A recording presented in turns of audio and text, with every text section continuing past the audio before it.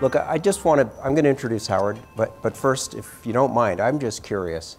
How many of you in this room were working before the credit crisis of 2008? Oh, pretty good number. Majority, I think. Majority, that's good. Okay.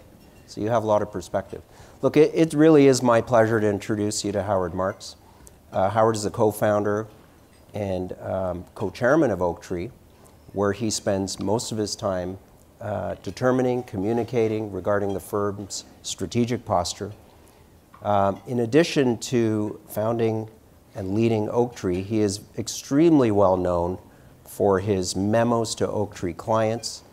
He's written these memos for 33 years, Howard. It's unbelievable. And his book's The Most Important Thing in 2011, and Mastering the Market Cycle in 2018. And Howard, I want you to know, I have been reading your memos for 20 years. And please keep writing them. I really think they've made me a better investor. So thank you for doing that. Thank you, Cyrus. You're very kind. Howard holds a Bachelor of Science Economics degree, cum laude in finance from the Wharton School, and an MBA in accounting and marketing from the Booth School of Business of the University of Chicago. He's a CFA charter holder, member of the investment committee of the Metropolitan Museum of Art, member of the investment committee of the Royal Drawing School in London, emeritus trustee of the University of Pennsylvania, where from 2000 to 2010 he chaired the investment board. And Howard, just because we started this conversation about your memos, I thought I would ask you some questions about a few of your more recent ones. Sure. Illusion of knowledge, what really matters, and sea change. And then after I've asked my questions, we'd be happy to take some questions from the floor. So let's start with the illusion of knowledge. For this memo, you discussed macro forecasting, and for many years you've expressed why you're not so interested in macro forecasts. So why is it so challenging for somebody to create a helpful macro forecast? First of all, when you say for many years, this first memo was written in 1990. It was entitled The Route to Performance. The third memo was, I think, in 92, as I recall, and the title was The Value of Predictions. So it's a recurring theme, nothing new. The title of the memo, The Illusion of Knowledge, comes from the historian Daniel Boorstin, who said that the enemy of knowledge is not ignorance, it's the illusion of knowledge. It's the belief that people know that keeps them from exploration, which ends in knowledge. And maybe it's, I guess Mark Twain said it the same way, but a little more colloquially. He said, it ain't what you don't know that gets you into trouble, it's what you know for certain that just ain't true. You know, look, I say in the memo that when I was a kid starting out at Citibank in the 70s, we used to talk about a lot about econometrics, which is something you don't hear much about anymore. But econometrics is the construction of a computer model which simulates the economy. All you have to do is provide the appropriate inputs, turn the crank, and you get a macro forecast. But how the hell could anybody build a model of an economy? There are, you know, there are billions of people in the world creating the economy. Thousands, maybe millions of business entities, government entities. And how can you model their behavior without extremely simplifying assumptions which cripple the process? How can you model not only the rational decisions they're going to make about money, but how about their emotions and their swings of psychology? And what do you do about randomness and luck and chance and exogenous influences and weather and all these things? And you know, when I was in school, we used to talk about GIGO, garbage in, garbage out. You make simplifying assumptions that are flawed, you can't possibly have valid output. So that's number one. Number two, people have biases. And our expectations, our pronouncements about the future are usually very, very much clouded by our biases. The greatest one of which is confirmation bias. We hold a view about what the future holds. We read something that agrees. We say, aha, I'm right. We read something that disagrees. We throw it out, disregard it. And I mentioned in the memo that I read a book last summer called "Mistakes Were Made, but Not by Me," and it's a very good book, Carol Tavris, and it's on the subject of self-delusion. And people receive information, and that's how they dispose of it. And we have this thing called cognitive dissonance, which permits us to live with or deal with views that go against our own. And I think that some of the greatest practitioners of cognitive dissonance are the forecasters. And I say, you know, again, early in my career, I heard the saying that an economist is like a portfolio manager who never marks to market. And you know, when I go in to get business, Cyrus was talking about the great performance at Brookfield in private equity, 27% gross return over the whole life. Can you imagine if an economist went in for business and didn't give a track record? How do you get hired? Well, they still do, the answer is. You couldn't get hired without your track record. Economists can. So for many, many, many reasons, and one of the things I say in there is that you look at the Fed.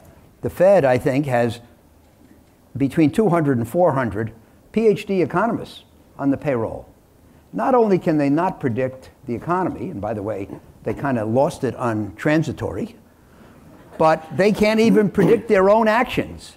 If you read about what the Fed's going to do next year, they're usually wrong. So, you know, perhaps John Kenneth Galbraith said it best. He said we have two kinds of forecasters, the ones who don't know and the ones who don't know they don't know. So Howard, we've got a lot of investors here, some relying on economic forecasts, I assume some not, but how should they go about their decision making? One of the most insightful questions that I get, and I've gotten it a few times since writing that memo, is you make investment decisions with regard to companies and properties based on forecasts of earnings, primarily. You know, there's a lot else, but it's subsumed under earnings, cash flow, and so forth.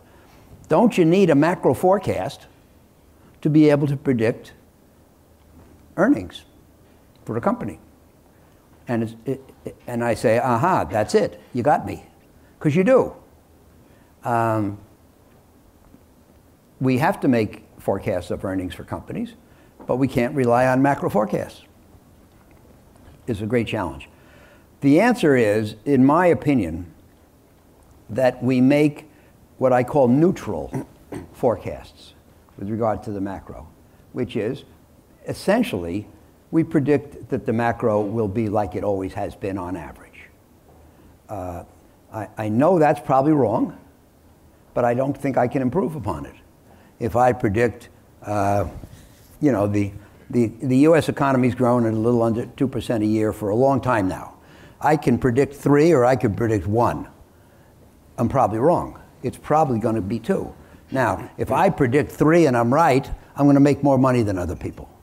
If I predict 1 and I'm right, I'm going to make more money than other people. But most of the time it's going to be 2, and the predictions of 1 and 3 are going to be fruitless. So we make a neutral assumption. This is especially important, I think, if you look at a company or a property or an asset where the decision to buy it would have to be predicated on a non-neutral forecast, well, now you've bet your outcome on whether that non-neutral forecast is right. And we don't want to do that. We don't bet on forecasts. One of the, Oaktree runs according to an investment philosophy which has 6 tenets, one of which is that our decisions are not predicated on macro forecasts. You know, I guess one way to sum it up is, you know, where are all the rich macro forecasters? You know, we have people who are famous for doing very good investing, you know, from Peter Lynch to Warren Buffett, and not only did they not get famous from macro forecasts, but they mostly rail against macro forecasts, and we don't have that many people who got famous or rich from macro forecasting. Howard, let's move on to the next memo, what really matters. And there are 2 themes here that I think it would be really insightful for people to hear from you on.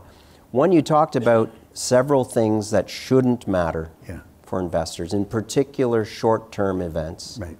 I'd like you to touch on that. And then you also talked about the perils of short-term trading compared to owning I think what you said is owning a stake in a business, effectively. But could you touch on those concepts, please? First of all, before I do, let me just mention that Cyrus has referred to these memos.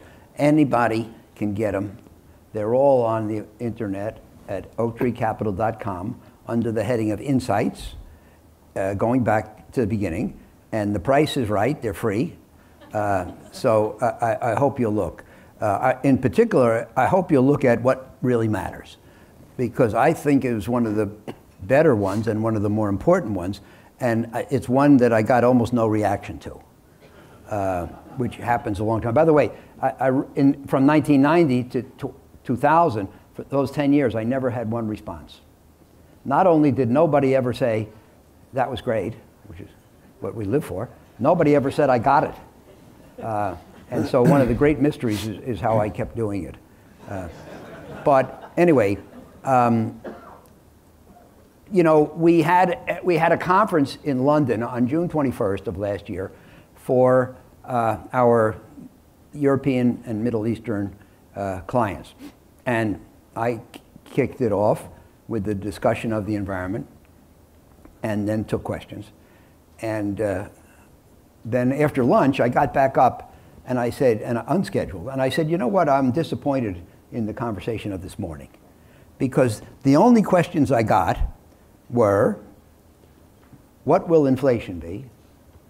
How high will the Fed raise rates to reduce inflation? Will it produce a recession? When? How bad and how long?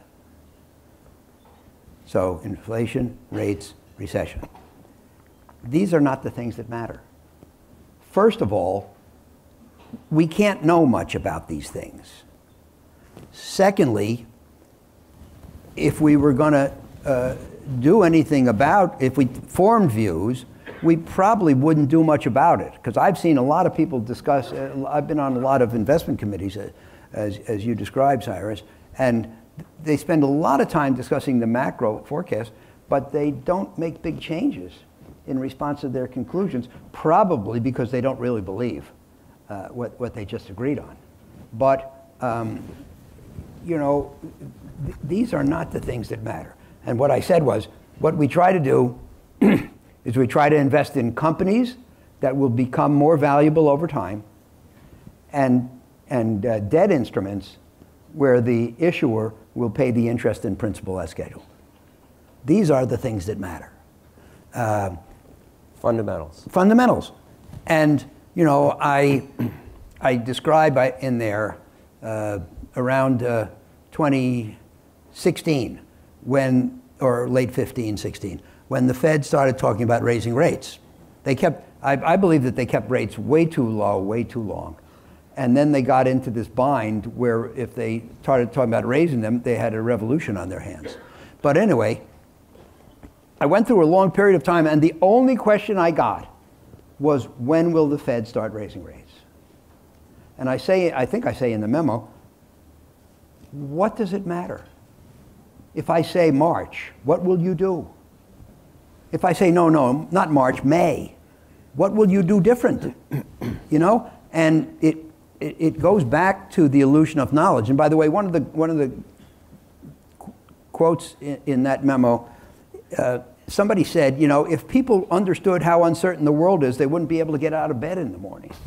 And so they cloaked themselves in forecasts to make the environment tolerable.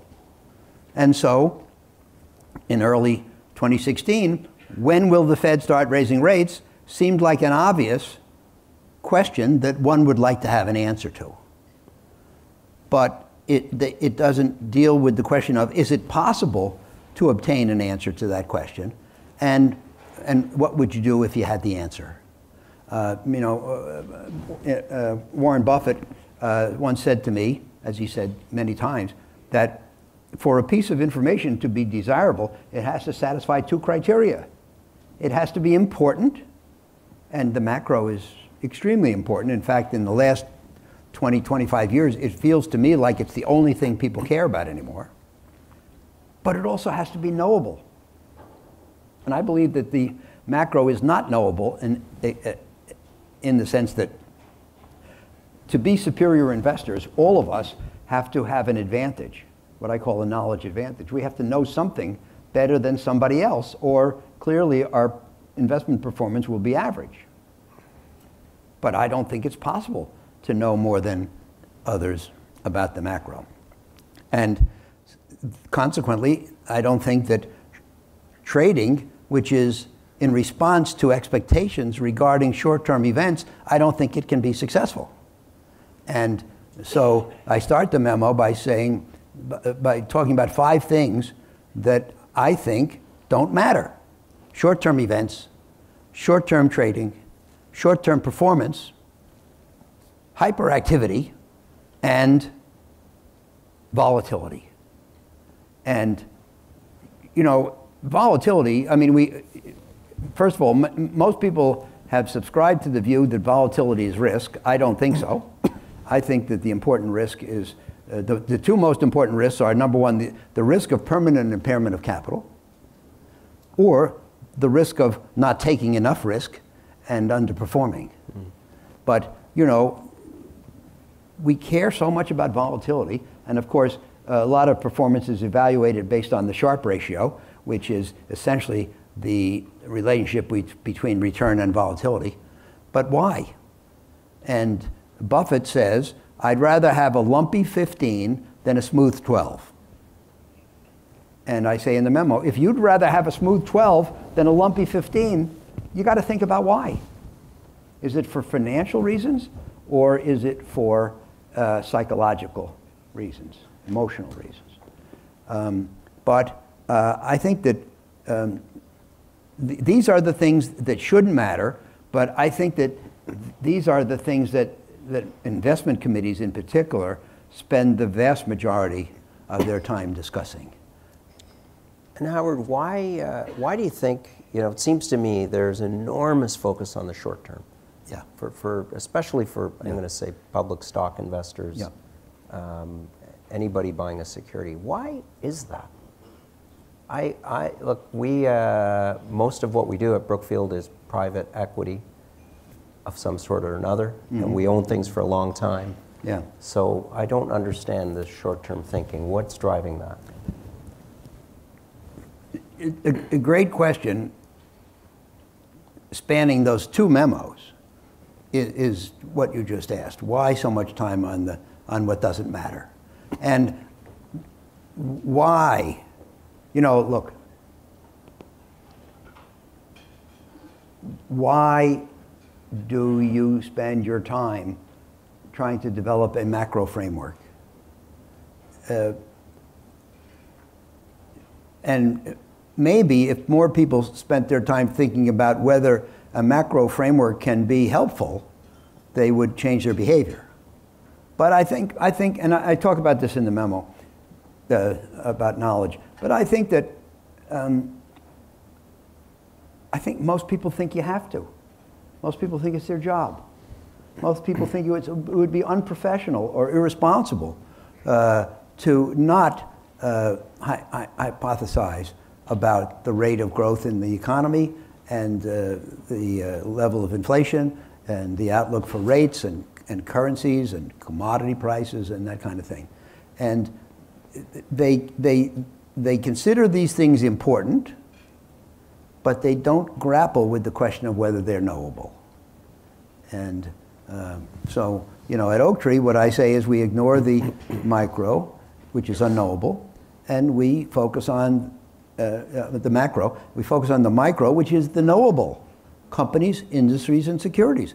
And if, you know, this is a value conference, which is predicated on, I think, studying the micro.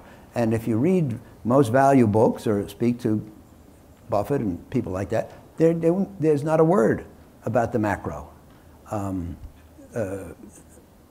If you work really hard studying companies and industries and securities, I think you can get an edge that you can't get in trying to forecast economies and things like inflation and rates. That sounds like great advice for our younger investors. Yeah. All investors. Okay, let's move on to your one of your, I think your second last memo, Sea Change. Yeah. Which you wrote in December. And look, just to give all of you some context, Howard has had an incredibly successful investment career for 53 years. Yeah. Not many of us can say that. And you say, the reason I point that out is you say we've only had 2 sea changes, Yeah. and we might be in a third one. Yeah. So this is really meaningful. Before we get into specifics, what is a sea change in your mind versus just a normal up and down cycle? A sea change, well, this is a really important distinction.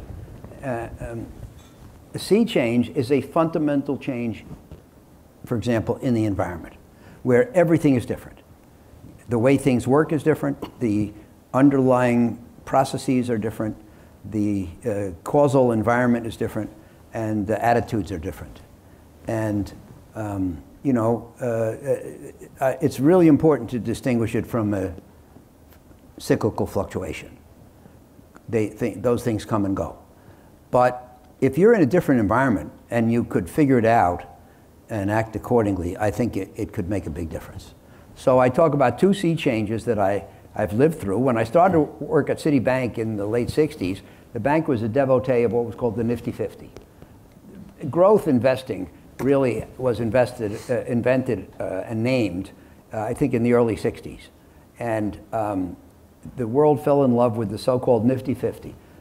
Supposedly the 50 best and fastest growing companies in America, where A, nothing wrong could ever happen, and B, as a consequence, there was no price too high. And they said, well, if the PE ratio seems a little high, just wait a couple of years and the companies will grow into its PE ratio. So it really doesn't matter. And the real mistake was not owning them. And there was great unanimity about these companies, which of course is extremely dangerous. And so if you bought the stocks the day I got there in September of 1969 at Citibank, and if you held them for 5 years firmly, you lost over 90% of your money. 90%? In the best companies in America. For the simple reason that, number one, half of them ran into trouble, and number two, the price was just too damn high. And these are stocks that, for the most part, were selling between 60 and 90 times earnings. You know, IBM, Xerox, Kodak, Polaroid, Merck, Lilly, Avon, Texas Instruments, Hewlett-Packard, and Coca-Cola, and so forth. And so that was a climate in which the job of the investment professional was viewed as buying good things. And by the way, under the old fiduciary law, if you bought 10 things that were not commonly agreed to be good, and 9 of them made money and 1 lost a little money, you could be surcharged for having bought that one. If the job of the fiduciary was to buy investment grade bonds, you just couldn't buy non-investment grade bonds. That all changed in the important sea change of 1977, 78, when people, you couldn't issue a bond without an investment grade rating before that time. And Mike Milken and others, their great contribution was to assert that you should be able to issue non-investment grade bonds, and you should be able to buy them as a fiduciary intelligently if the promised return is more than ample to offset the risk. And I think it's clear that this has become the way we think today. Nobody says, these are good, these are bad. By the way, Moody's in 1978 defined a B-rated bond as follows: fails to possess the characteristics of a desirable investment. Bad. Good. Nifty 50 good, B-rated bonds bad. So I reached the conclusion that it's not what you buy, it's what you pay. And I think the world reached that conclusion. And today we think about what's the return? What's the risk? Is the return more than compensatory for the risk? That was a big sea change. The second sea change came shortly thereafter, because in the 70s we had a bout of inflation in the United States in the mid-teens. Nobody could figure out how to stop it, it was really a dreary, depressing period, led by 2 guys called Dr. Gloom and Dr. Doom. Al Wojenlauer, chief investment officer, chief economist of First Boston, and Henry Kaufman, chief economist of Salomon Brothers. And finally, they appointed Paul Volcker as chairman of the Fed. He took interest rates, the Fed funds rate, to 20. That killed off the inflation, killed off the economy, but it did solve the immediate problem. And I got a slip from a bank. I had a loan outstanding at the time, and I got a slip saying the rate on your loan is now 22 1/4.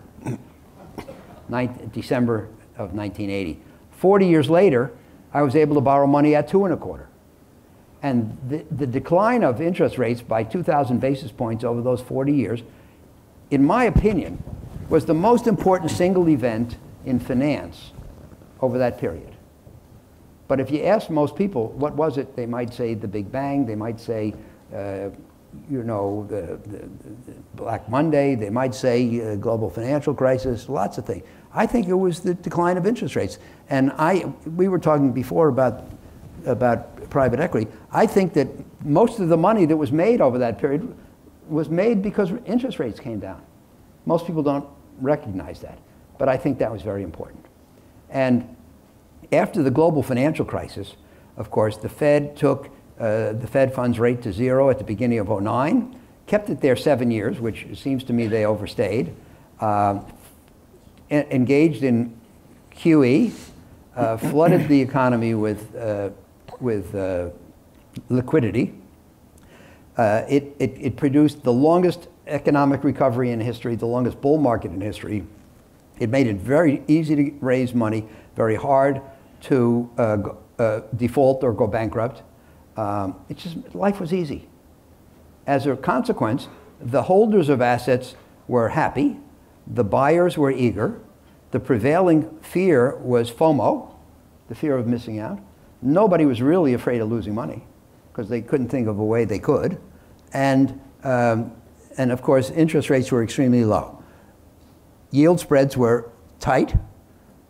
The prospective return on credit, which is most of what Oaktree does, were the lowest I've ever seen. And if you go back to the beginning of 22, high yield bonds yielded in the 4s. Many of them were in the 3s. There was one issue in the 2s. So we couldn't call them high yield anymore. But think about this environment. This was a great environment for asset owners because the value of an asset we value, people think, is the discounted present value of the future cash flows. If you discount at a lower rate, you get a higher present value. That's easy. So it was great for assets.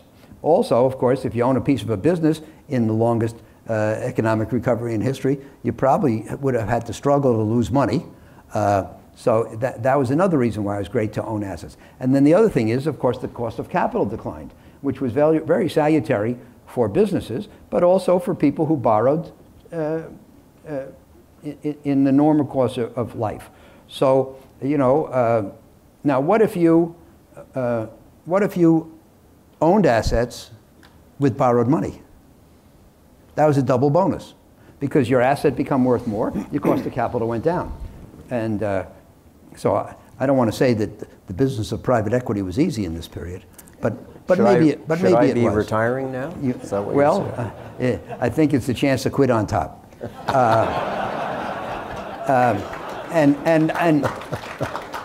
And I compared in the memo. I wrote it when I was traveling in Asia in the fall. So I compared it with going to an airport and being on a moving walkway. And you know, if you stand on the moving walkway, you make reasonable progress.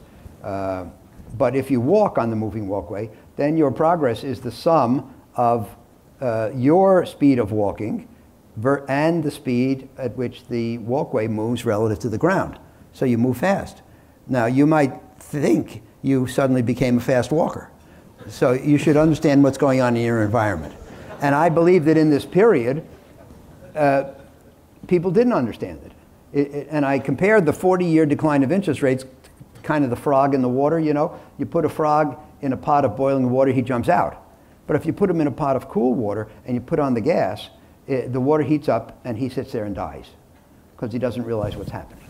And I think that so many people made so much money in that period because of the ease of the environment without recognizing it. It was a massive tailwind. Very good for asset owners and borrowers, very bad for lenders and bargain hunters. And of course, value investing suffered in this period. Our returns in distressed debt are not as good as yours. We only have averaged 22% a year gross and 16 net, but we don't use any leverage. So if you can get those kinds of returns, and by the way, and the funds we formed and invested during crises did much better than that. It gives you an idea about the bargains we were able to buy over that period. You know, because, by the way, we're all value investors. Our job is to buy things for less than they're worth, right? Yes. Okay, what's the hitch? It requires the cooperation of somebody who's willing to sell it for less than it's worth. When do you get that cooperation? Usually in times of panic. We do.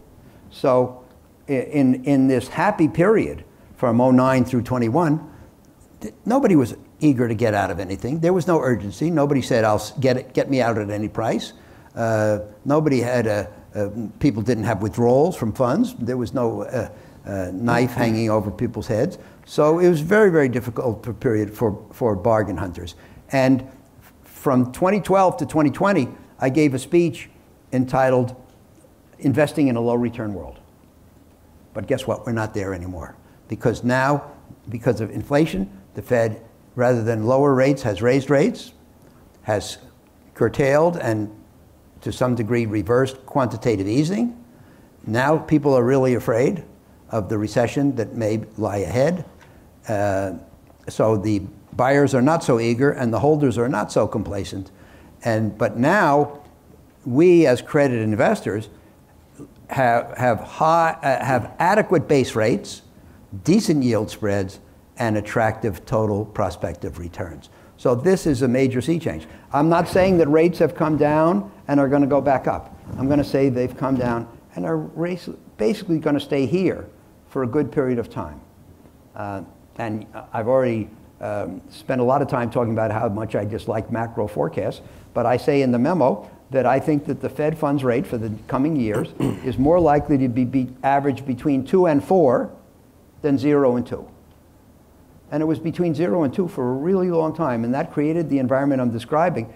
And so if instead it's between 2 and 4, I think that's a big sea change. And I think that a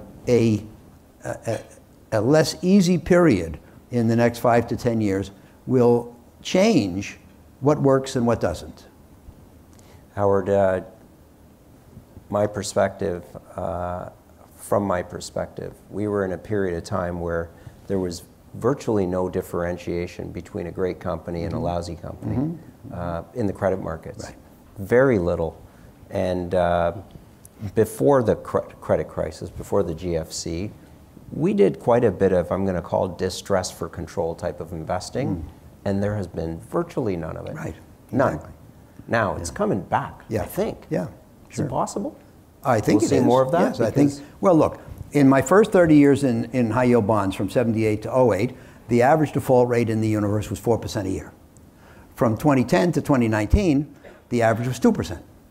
And there was only one year in which the default rate got up to the average. There were no years in which it was above average. So, yeah, I mean, look, Cyrus, if you, the period I described was growing economy, declining cost of capital, and ease of financing. If you could wreck a company in that environment, you deserved to go into default or bankruptcy. But it was tough because people would just throw money at you to rescue. So I think that, you know, you started off by saying who here was investing, what, before the GFC, was it? Yeah. You had to be investing before the GFC to have seen different times, by definition. You know, I always imagine that the people who came into the business in the last 14 years are saying, well, when are we going back to normal? Like 2015 or 2016 or 2017. That was not normal. That was good times. Now, what I thought you were going to say is who in the room was was investing before interest rate hit 20 in 1980, and not so many. And by the way, our environment, our business was so horrible in the 70s that you literally couldn't get a job, which means that if you were working in the 70s, you probably got your job in the 60s.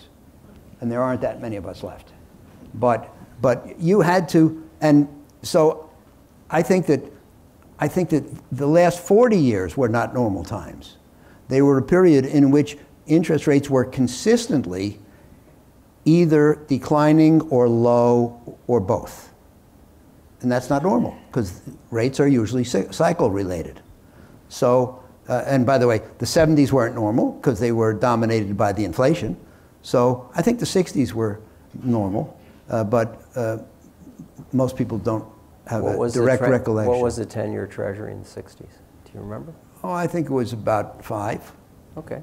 Yeah. Kind of feels normal. Feels normal. By the way, in 05, 6, 7, I was very worried about the markets, so I had all my money that wasn't at Oaktree in 1, 2, 3, 4, 5, 6-year treasuries, laddered portfolio, dumbest form of investing known to man.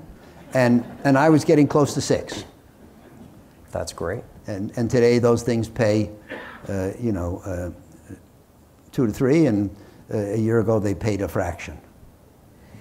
Okay, I have a couple of more questions, then we're going to open up to the floor. I think I've got my timing right here. You want shorter answers? But no, we're doing great. You're doing great.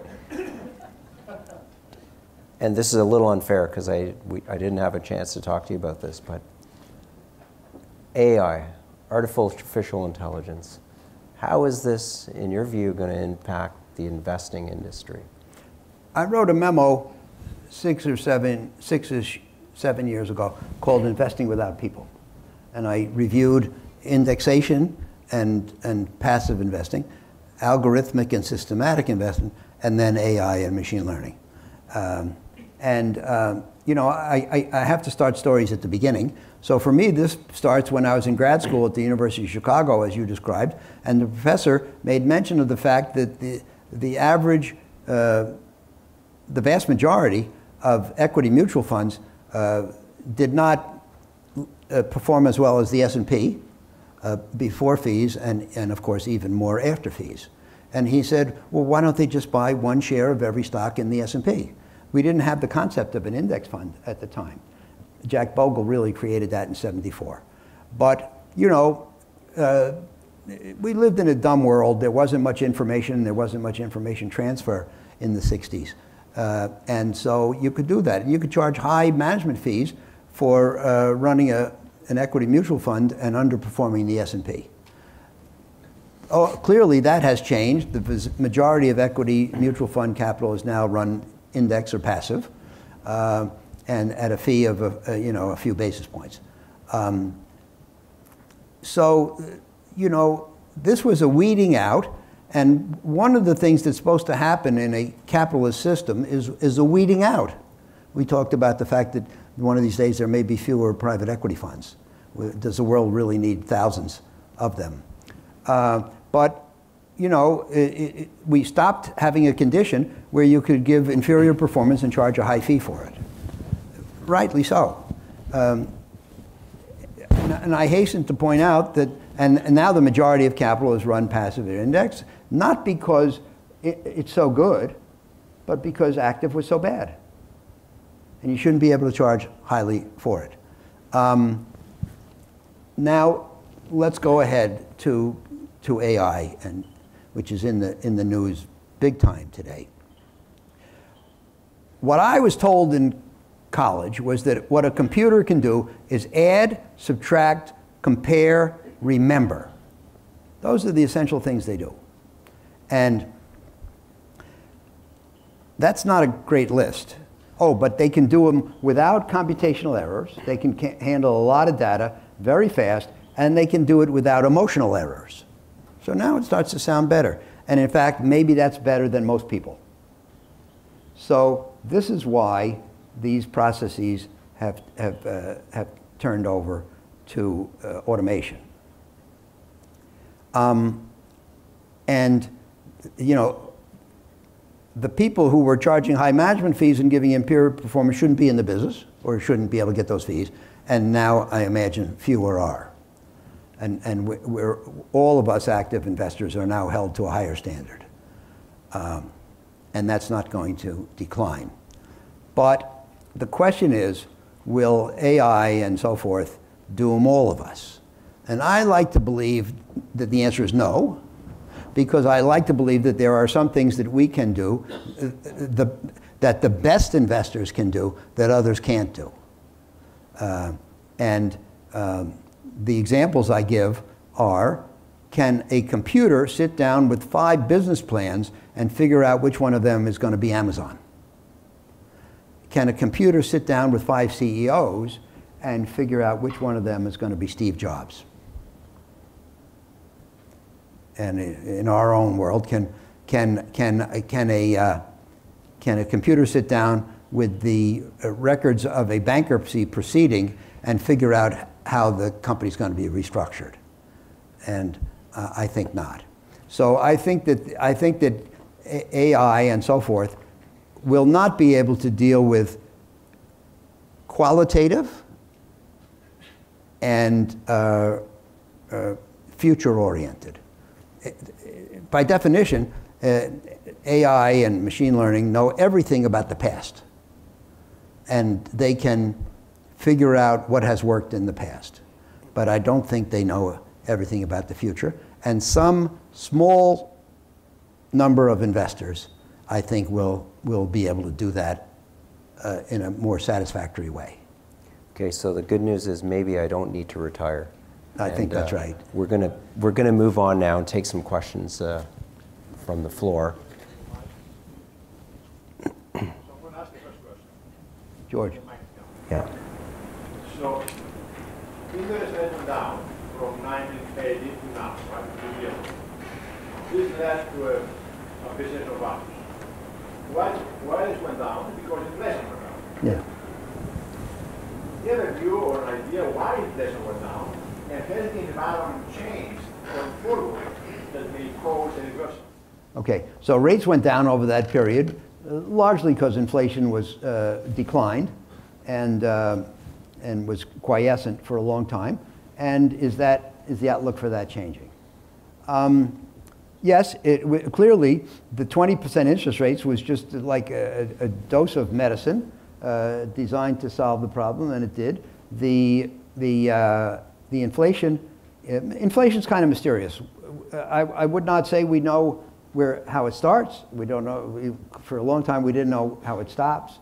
We found this thing called the Phillips curve, which relates inflation to the level of unemployment. but then, you know, in the last decade, we had declining unemployment and no inflation. So it's not predictable. The inflation in the 70s was really kicked off by the OPEC oil embargo, which got people thinking about price increases, and it caused inflationary expectations to be embodied in psychology, and once it gets in there, it's hard to get out. So inflationary expectations are self-fulfilling, because if you believe that the price of something will be higher a year from now than it is today, then you'll buy it today, which will put the price up today, or you'll invest, or something like that. So it is self-fulfilling, and then Volcker broke the back of it, and we didn't see it for there was one bout in the teens, but other than that, we didn't see it for 40 years. I think that the world economies are actually growing slower now, which should be less inflationary than in the past. On the other hand, we are missing the salutary impact of forces such as globalization. And, you know, in one of my memos, I showed a table where I showed that the prices of consumer durables had declined by 25% in real terms. No, 40% over a 25-year period. As I recall, the period was 1990 to 05 to 15, which of course coincides with the offshoring of jobs and the sourcing from first China, first Japan actually, of course, then China, and then and now other countries like Bangladesh and so forth. I think that if you weighted the decline of 40% in the prices of durables took about 0.75% off the rate of inflation. So if we don't have the same benefits from globalization, then you just add on that. Other things, you know, there'll be pluses and minuses.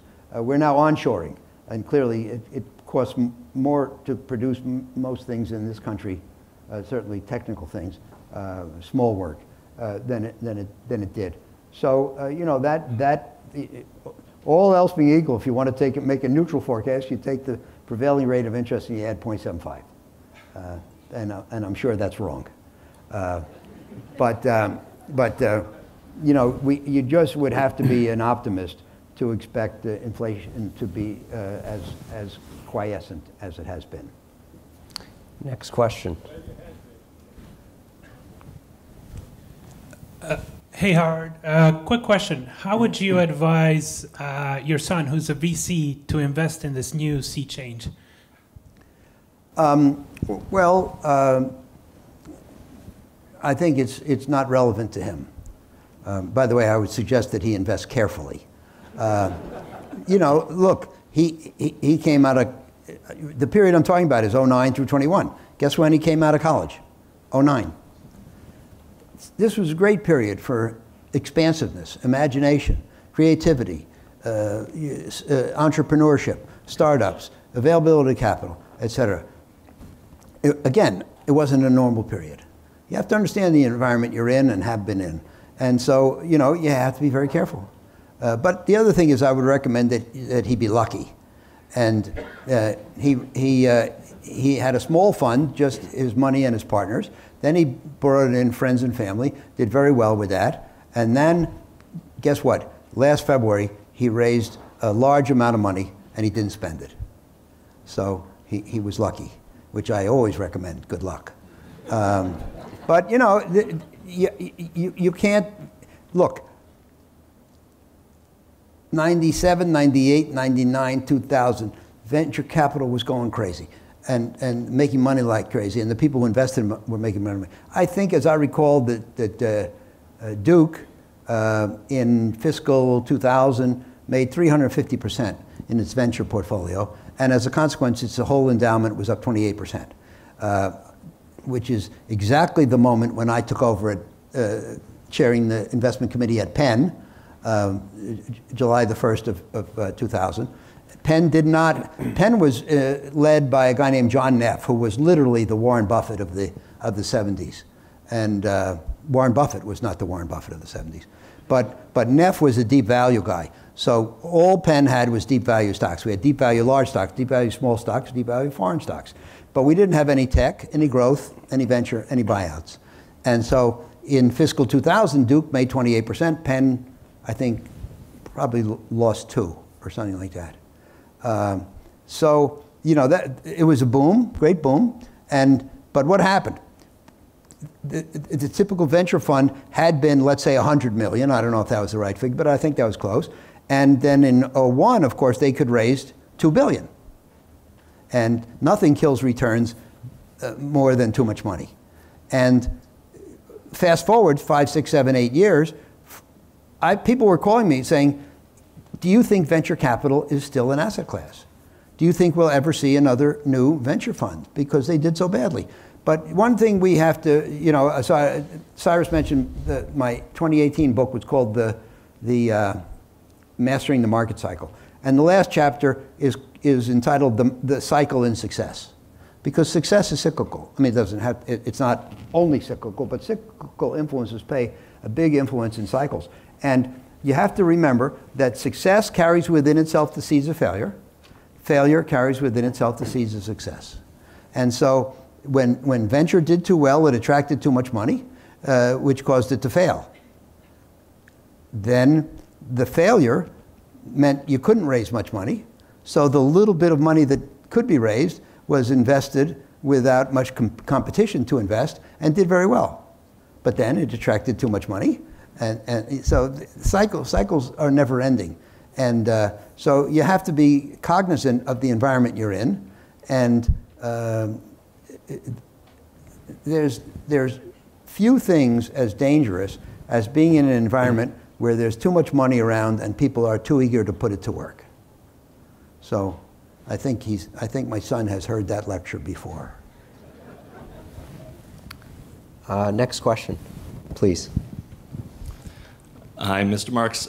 You spoke a bit about behavioral biases today. You've written about them in the past. I wondered if you could comment on what behavioral bias you think you have struggled with the most over your career, and what Sure. frameworks, mental models you've put in place or tried to put in place to try and mitigate or control that bias. Sure. Well, first of all, when you say Mr. Marks, somebody told me yesterday that he had sent me an email addressed to Mr. Marks. I said, oh, I forwarded it to my father. You know, who here, whose parents were alive during the Depression? Few hands. Okay. Whose parents were adults during the Depression? Like mine. And you know, my parents were born in the first decade of the 20th century, which meant they were adults during the Depression. And so, if your parents were adults during the Depression, what did you learn? Don't put all your eggs in one basket. Save for a rainy day, and worry like crazy. My father was the world's champion pessimist, and I would say that I have been too conservative in my life. You know, and kind of chicken. Now, that made it good for me, because when I went into these new oddball asset classes like convertible bonds, high yield bonds, distressed debt, and emerging market equities and things like that, I was able to espouse and convince people that we would take a conservative approach to a risky asset class, which was successful.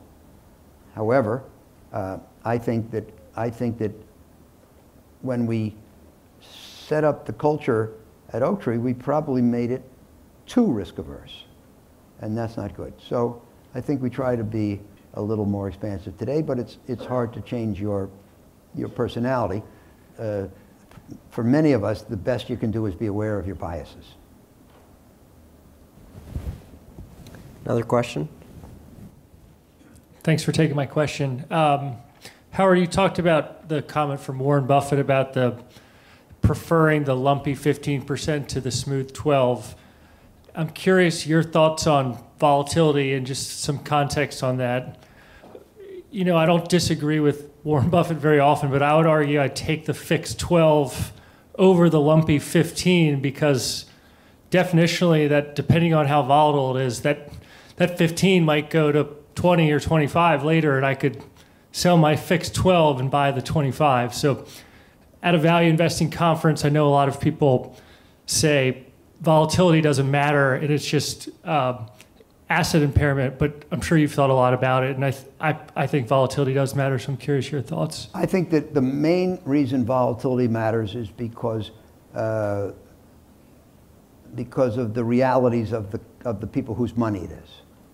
And you know, it's easy for the investment manager to say volatility doesn't matter.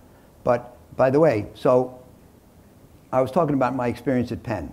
And when Penn asked me if I would take the job, July 1st of 2000, I said I will, but you know, I'm not going to jump on the bandwagon of tech and venture and ride the bandwagon off the cliff. So I'm not going to change it overnight, and we didn't. And so we had a rather cautious portfolio going into the global financial crisis, and did very well. Other institutions, other endowments that went for the, shall we say, the lumpy 15, had to freeze hiring, freeze wages, freeze construction, maybe sell closed-end funds at a discount to NAV, borrow money, often in the taxable bond market. So the realities of one's existence can mean that volatility has some importance. So you can never ignore the conditions under which you work. One of my favorite sayings is that never forget the person who was 6 feet tall, who drowned crossing the stream that was 5 feet deep on average. The idea of surviving on average is irrelevant. You have to survive every day, which means you have to survive on the bad days. Silicon Valley Bank really was not fundamentally insolvent. It was insolvent at a moment in time. It happens that at that moment people asked for their money back, and it couldn't give it to them. So I would say that it's important to keep the realities in mind. By the way, as to Buffett's lumpy 15, there's a book out called The Warren Buffett Way, and I was asked to write the preface for the recent edition. And I wrote something called What Makes Warren Buffett Warren Buffett. And I list the things about him. High degree of intelligence, quick study, figures out what's important, ignores what's not important, sticks to a few things, doesn't feel he has to invest in everything that comes along, high degree of patience, willing to sit on his hands for a long time. But you know what the last one was? Can't get fired. And people who can't get fired have a much greater ability to ignore volatility than the people who can. So realities. Now your argument that if you put your money into the safe 12, you'll be able to pull it out and go into the things that used to pay 15 when they get up to 25 is a good argument. The only thing is the thing that pays 12 will only be selling at 80 cents on the dollar in that climate, so you may not feel like doing it. But you know, it's clearly not realistic to say we can completely ignore volatility. I just think that concern with volatility is overdone. The greatest thing you can do is build a relationship with your clients that permits you to take more volatility than otherwise. And I think that you know, I spend a lot of time trying to build relationships with clients because you have to have a meeting of the minds. And if you don't share expectations, and if you don't share an understanding of the realities, then you can't have a successful relationship for long. Okay, I think we have time for one more at the back there. Yeah. Yeah, thank you for taking my question. Howard, just a quick question. Just want to see if we can reconcile this because, you know, at a value investing conference, right, I'm just thinking about the market as a whole, the S&P 500 trading around 18 times PE or about a 5.5% earnings yield with inflation running, excuse me, between 5 and 7%. In this new environment, the sea change, I just want to know how you reconcile that. In other words, is just the market excessively expensive? Is it we're not trying to predict the future, but just looking at the valuation in terms of the market and investing over the next few years. Just want to know how you reconcile that. In other words, you're getting a 5.5% earnings yield in an environment where it doesn't even beat inflation. Thank you.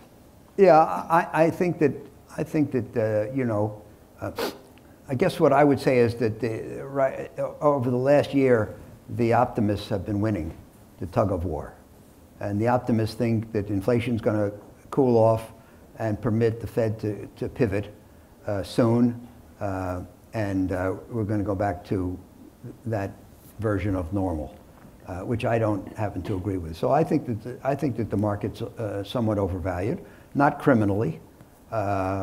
It's a little overvalued. You know, the P/E ratio is 19, maybe on the S&P 500. The post-war average is 16. If today's interest rates are normal, and then that should be coincident with a normal PE of 16. It's 19. It's 20% overvalued. I don't think you can argue that it's crazy overvalued. You know, in 2000 it was 32, but it's certainly not undervalued. And you know, look, I believe that there's probably a period of adjustment ahead for the S&P, but I don't see a huge collapse, just a readjustment to this new environment, which hasn't taken place yet. Hi, Howard. You've written a few memos over time on cryptocurrency, and your views have evolved. I just wanted to get, as a final take, what your current thinking is. Thanks. You know, 87, I read a good article which introduced me to the idea of this time it's not any different. You know, people in the investment business always say, well, you know, now it's different, which means that the past is irrelevant and the rules of thumb which obtained in the past don't matter. And usually people get into trouble when they say this time it's different. Of course, you know, Bitcoin and crypto are manifestations of this time it's different. However, in that article, it was October the 11th of 87, John Templeton, who I think really raised that discussion of this time it's different, said, but remember, 20% of the time it is different.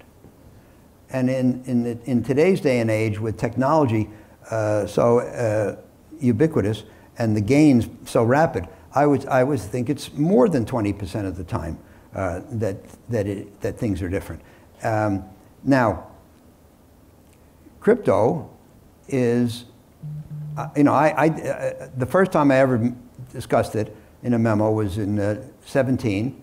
I think it was a memo called "There They Go Again," because, you know, in good times, as I said before, imagination takes flight.